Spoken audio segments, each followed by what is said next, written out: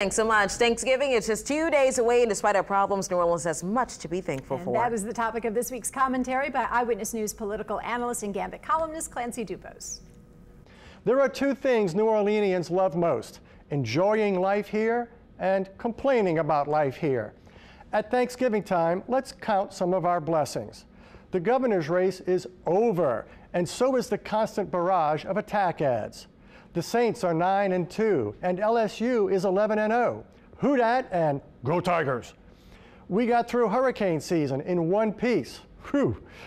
Crime is always a concern, but the city's murder rate continues to fall below last year's historic low.